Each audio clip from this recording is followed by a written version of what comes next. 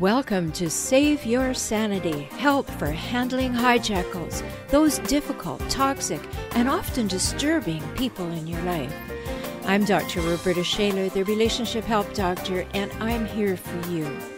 You'll get the insights, skills, strategies, and support to stop tolerating verbal and emotional abuse, whether it's happening now or it happened to you in the past, maybe by a parent, partner, ex, relative, or even a coworker.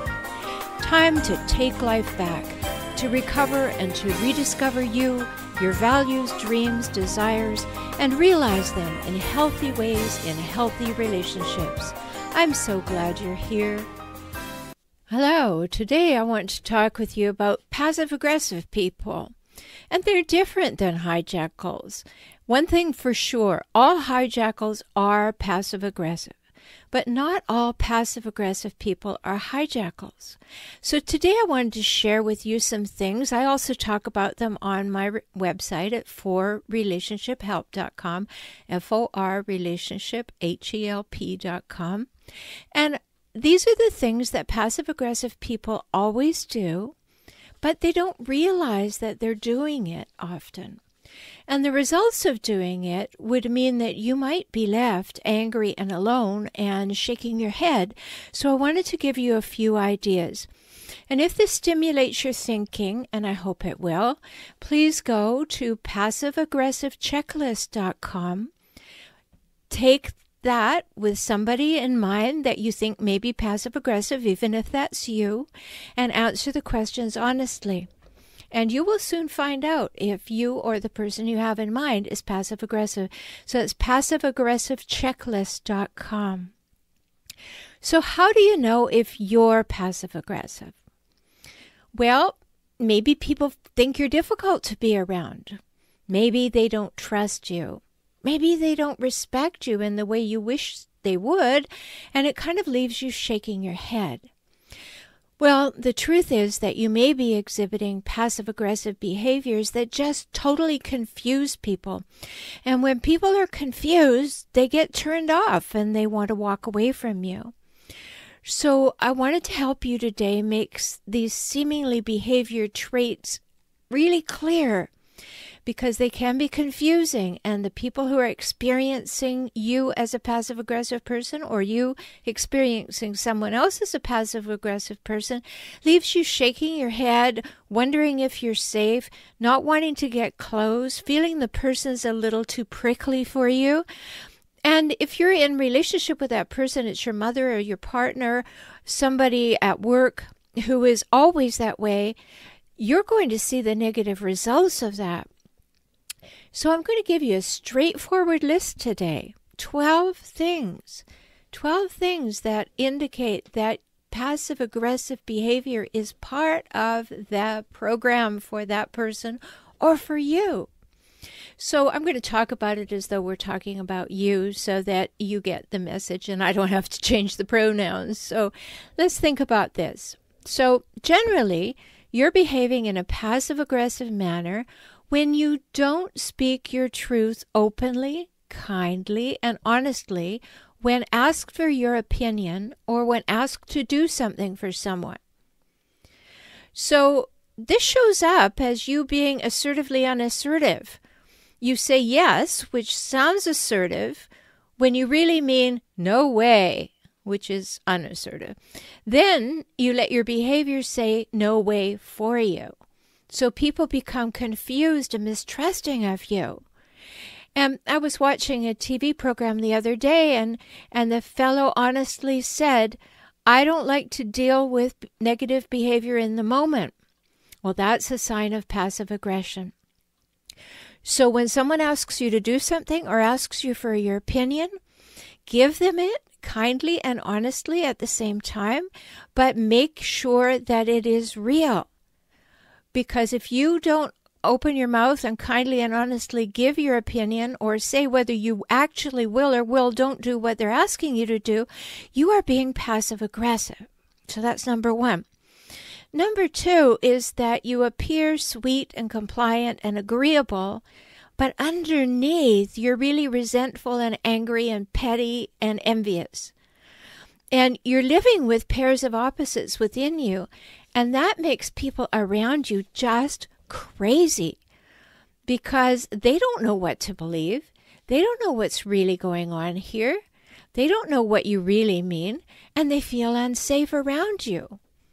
So if you put on a good face and make yourself look so sweet and lovely and agreeable, and yet there's an underlying thing like, how dare you ask me, you may be coming across as passive-aggressive, and you may very well be passive-aggressive, and you're not going to be happy with that, and neither are the people around you.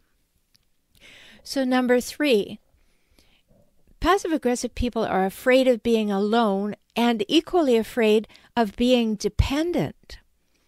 So this is a case of, I hate you, but don't leave me. You fear direct communication because you fear rejection, and that's really real. You don't want to tell the truth in case the other person doesn't like it and they leave you. So then you often push people away that you care about because you don't want to seem needy or in need of support. And all the while, you're afraid of being alone. And you want to control those around you so they won't leave you. Can you see how very, very confusing that behavior is? Because it certainly is. So, number 4, passive-aggressive people complain frequently that you're treated unfairly. Is that the first thought in your mind when something happens? I am being treated unfairly? Well, it could be that you're experiencing passive aggression, and that's a big deal. So if you think you're being treated unfairly and you think the world is always treating you unfairly, rather than taking responsibility for stepping up and speaking your truth, you then set yourself up as the supposedly innocent victim. And you say other people are hard on you or unfair or unreasonable or excessively demanding. Oh, poor you.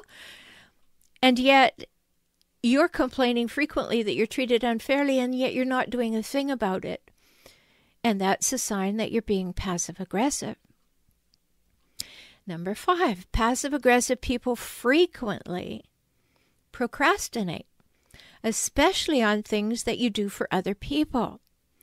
You've learned that one way of controlling other people is to make them wait. And you have lots of excuses why you haven't been able to get things done, right? You even blame others for why that's so. It's their fault. It's amazingly unreasonable, but you do it even though it destroys relationships, damages your career, and loses you friendships and jobs. And then you tell others how justified you are in being angry because, once again, other people treated you unfairly. Does that ring true? Procrastination. Procrastination about telling the truth, about telling what you really feel, about when you'll get something done, that you'll get something done, push it off. And then when someone confronts you with, is it done, you make it their fault for being so unreasonable as to ask you. That's passive aggression. This ringing some bells? All right, number 6. Passive-aggressive people are unwilling to give you a straight answer. Unwilling to give you a straight answer. Why? Because they're afraid to do that, because you might reject them. You might not like their answer. So they try to give you an answer that will appease you and make you go away. So another way of controlling others is to send a mixed message, one that leaves the other person completely unclear about your thoughts or plans or intentions. And then you make them feel wrong when you tell them that what they took from your communication was not what you meant. Oh, silly them. No, that was a setup that you did. You didn't want to tell the truth. You didn't want to be rejected in the moment, so you gave them a confusing answer that gave them the feeling that you really were going to do what they asked you to do and that you wanted to, and yet when they ask you, you say, oh, no, you were all wrong about that. Crazy making, right? Absolutely crazy making. And this is not even hijackal behavior completely. This is just passive-aggressive people. And remember what I said earlier. Passive-aggressive people are not all hijackals, but all hijackals are passive-aggressive. And if you want to learn more about that, watch my videos on passive-aggressive behavior at YouTube, youtube.com/for-relationship-help. Okay, so we've got 6 of them done. Here's number 7. Passive-aggressive people sulk, withdraw, and pout. Got somebody in mind? Passive-aggressive people complain that others are unreasonable and that other people lack empathy when they expect you to live up to the promises and the obligations and the duties that you accepted. You said you'd do them.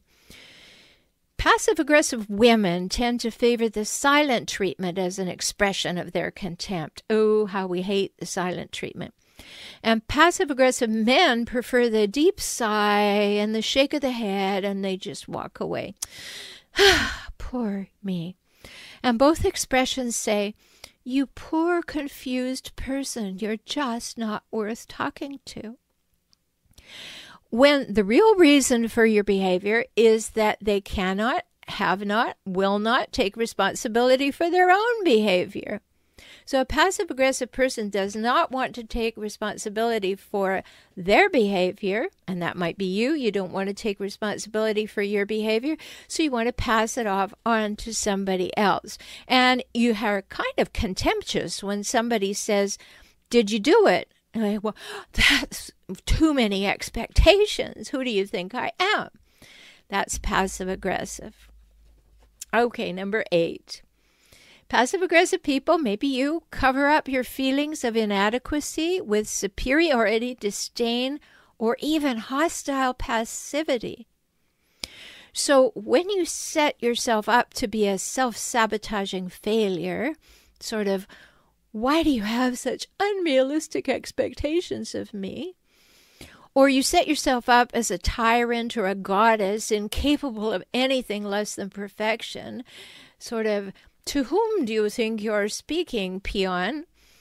You're shaking in your boots from fear of competition and being found out as less than perfect. You know that. And by the way, you likely picked that one up in childhood. Of course, all of these things you picked up in childhood, and then you practiced, and you got better at them. And that's not a good skill to have, is it? So number 9, why passive-aggressive? People who are passive-aggressive are often late and often forgetful, in quotes. Because one way of driving people away is to be thoughtless, inconsiderate, and, by the way, infuriating. And then to put the cherry on top, you suggest it's unrealistic to expect you to arrive on time, or in your words, it's unrealistic to expect me to think of everything. So being chronically late is disrespectful of other people. Supposedly forgetting to do what you've agreed to do is simply demonstrating your lack of trustworthiness. Did you think about it that way? It's not the other person's fault. It's you who's doing it. It's you who's late. It's you who's forgetful. It's not their fault. It's yours. So who wants to be around that for very long?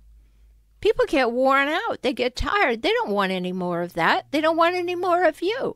And if you have another person beside yourself in mind today, know that people are going to leave you, and they're going to be resentful about it, and they're going to avoid you like the plague. So number 10, you drag your feet to frustrate other people. And when you drag your feet, it certainly does frustrate other people. So again, this is a control move. It's sort of like procrastinating. But the difference is you begin and you appear as though you are doing what you said you would do. But then you always have an excuse why you can't continue, or you can't get it done, or it just isn't the right time. And you won't even say when it will be or when it even might be done. It's absolutely infuriating.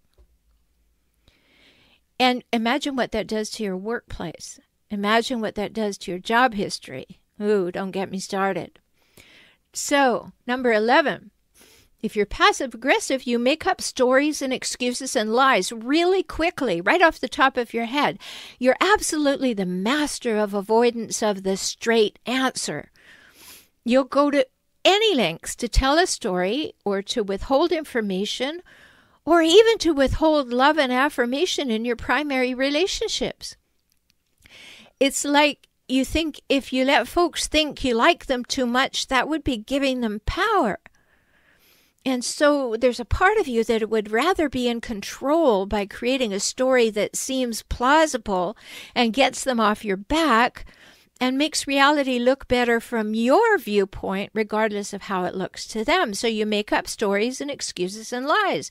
You push it off. You don't want to face the music then, so you try and push it off. That's what passive-aggressive people do. And number 12, you constantly protect yourself so no one will know how afraid you are of being inadequate, imperfect, left behind, dependent, or maybe you're afraid of being simply human and you think you should be superhuman. So seriously, take a while to ponder your own behavior. If any of these traits describe you as you usually are, or you usually are in one particular relationship, take note, because this can really help you finally understand why you're having difficulties in your personal and work relationships.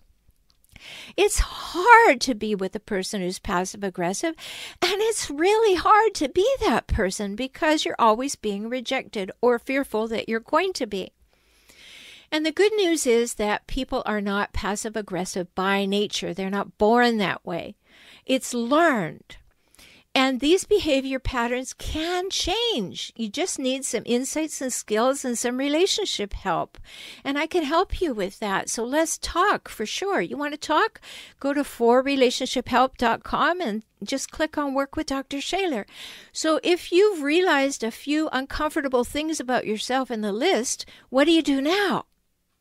Well, like I said, you get some relationship help. We've all come by our passive-aggressive stuff, quite honestly. It's not about blame. Don't blame yourself. Don't blame another person. There's no blame here. But if you heard this list and you recognized yourself, you have two choices. Recognize what's not working for you and change it. Or I guess you could continue to blow it off as other people's problems. And as Dr. Phil would say, how's that working for you? It probably isn't. And you don't like it. You don't like yourself when you do it. And it is within your control to change it. So choose the first. Get some help. Recognize what's not working for you and change it, because that will allow you to feel more accepted, more loved, more wanted, more appreciated and respected immediately, right away. So step up. You can't do it any younger, so why not jump in and do it now? This can really help you, whether we're talking about yourself or you're talking about somebody else. Remember, check it out. Go to passiveaggressivechecklist.com. Learn more. Really jump in. Figure it all out. You'll be so much happier and you'll be more assertive in your relationships if you're the passive-aggressive one, and you'll become more assertive in your relationships with other people who are behaving in passive-aggressive ways. I hope this helps. Talk soon. I'm so glad you spent this time with me today. I hope you heard something that touched your heart and empowered you to move forward. You can have the life and relationships that you most want, and that begins with you, within you, today. I'm always here for you. Life can get better, and you heard that from me, the Relationship Help Doctor. I'm Rhoberta Shaler, and I work with clients throughout the world through video conferencing. We can talk. So learn more at forrelationshiphelp.com. forrelationshiphelp.com, or visit me on YouTube at For Relationship Help. Join me for next week's show.